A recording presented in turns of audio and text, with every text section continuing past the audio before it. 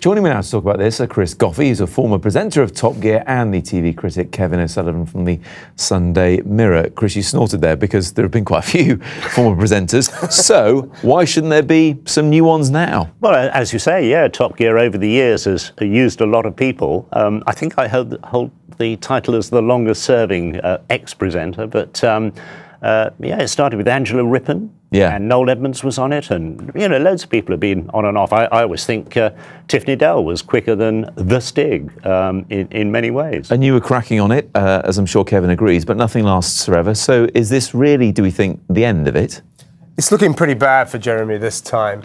I mean, both him and the BBC backed themselves into a corner during his last skirmish, the N-word row, when they both publicly said this is Jeremy's last chance. So it's hard to see where they can go with this one. Of course, we don't know the outcome of this investigation at the moment, but it does seem to me that with the statement the BBC gave to say that no one else was suspended, and the fact that they took the unprecedented step of cancelling the last 3 episodes of this series, a massive series which, by the way, will cost them millions and millions of pounds around the world in compensation to the various countries that buy it, that this is a very serious situation. We're hearing reports the BBC investigation could start as early as this week and possibly be led by BBC Scotland's Ken McQuarrie. They obviously want to deal with it quickly, but the thing is, I mean, he divides opinion, but a lot of people love him. Darren Pete on Facebook says, of course he should keep his job. He's the best thing on the BBC.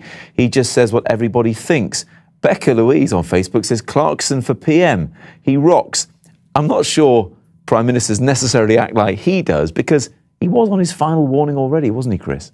Yeah, but that's in a way his shtick, if you like. Yeah. That he's very controversial. He's not afraid of saying things.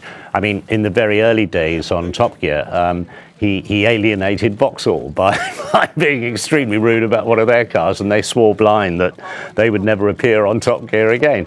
So he's always been doing it. I mean, who's going to take the decision to say, OK, the BBC is going to write off whatever it is, £300 million a year in income from foreign sales? That's the thing. I mean, Melody says he sends out the wrong message with his appalling behaviour. He thinks he's above everyone else. And Jocelyn Stevens says, no, he shouldn't keep his job. The thing is, Kevin, if he does leave the BBC because of all this, someone else is going to snap him up, aren't they?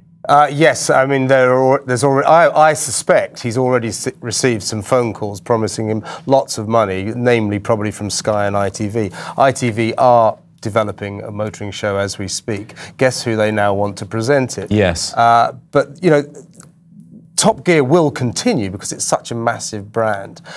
He epitomises it. He's been the reason for its success. He'll be an incalculable loss to the BBC, but it will continue. But I do think this time he's crossed the line. Well, to put you both on the spot then, who could replace him? Because, I've got a clean driving licence. Yeah, I put myself forward here. Piers Morgan has generously put himself forward. I bet he has. And actually, he'd be pretty good at the job.